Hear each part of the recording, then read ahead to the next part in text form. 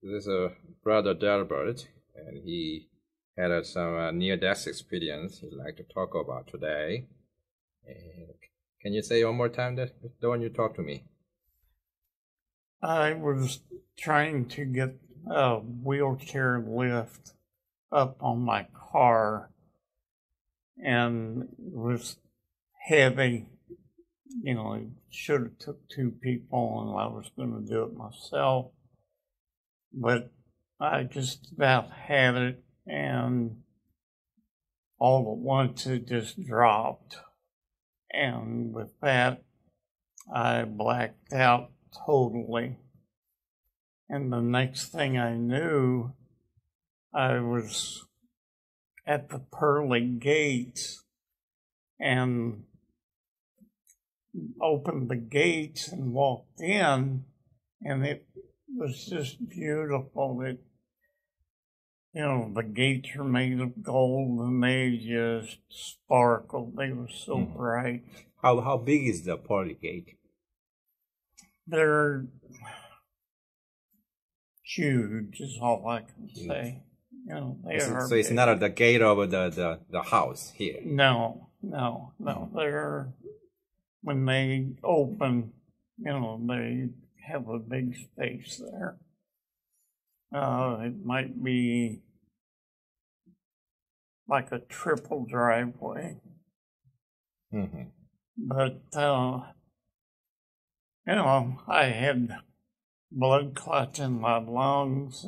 They hurt so bad that, I couldn't hardly breathe. And I said, Jesus, would you teach me how to breathe with peace, that I can continue to live and walk the path that you want, or heal me totally. And I knew if I was healed totally, that he was going to take me home. But he told me, he says, now, this is not your home yet. Go home. And when I woke up, I was sitting in the garage floor and looked around. I couldn't get over, here's this drabby old garage and that. But I knew that I had been in heaven. But Jesus said, you've got work to do. I'll take you when the work is done. So, this has been several years, but I know, I can see every day things are changing.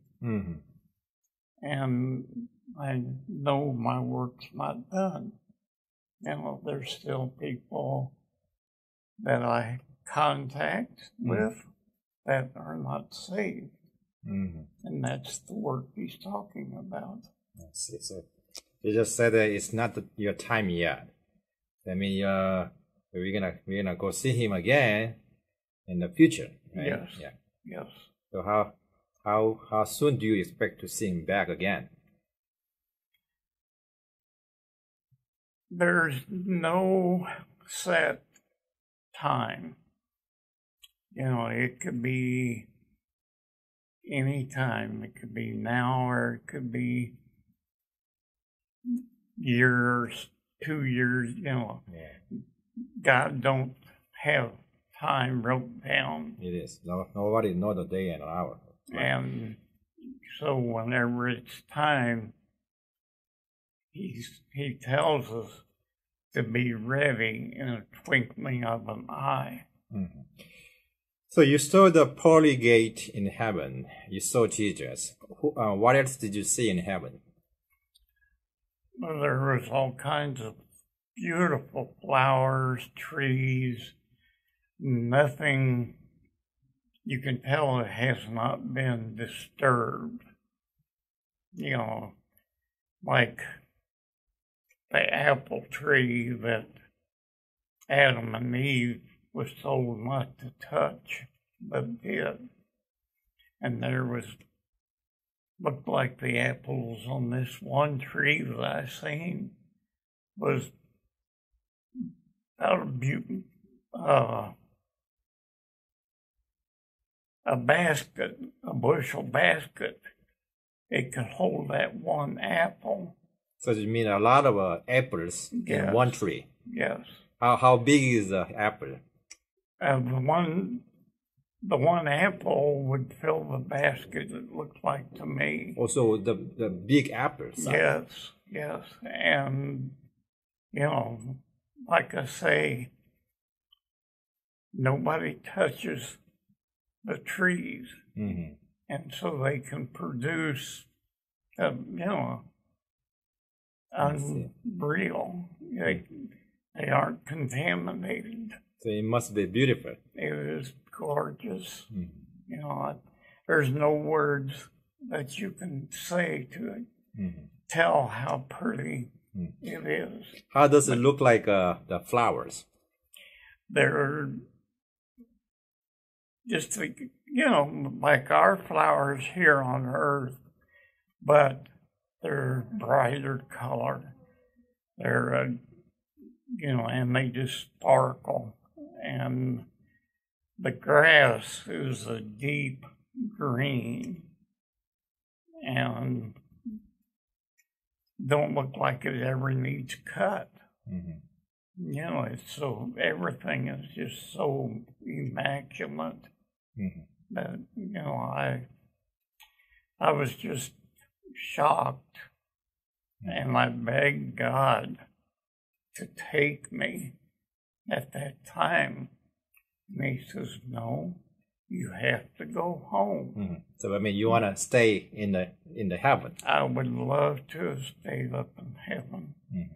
And he said, no, your work is not done. Go home. Mm-hmm. Be happy. Mm-hmm. And with that, he just disappeared. Mm-hmm. Looked around and never seen him again. Mm-hmm. And I turned around and walked back through the gates. They closed. And a couple minutes later, or a couple seconds, I should say, I woke up and I was sitting in my garage floor where I had sat whenever I was trying to put that hitch on. Mm-hmm. And then I tried that hitch again. It went right up and in where it was supposed to be. Mm-hmm. So he gave me the strength to do that. Mm-hmm. Amen. Yeah, thank you for sharing the testimony. God bless you.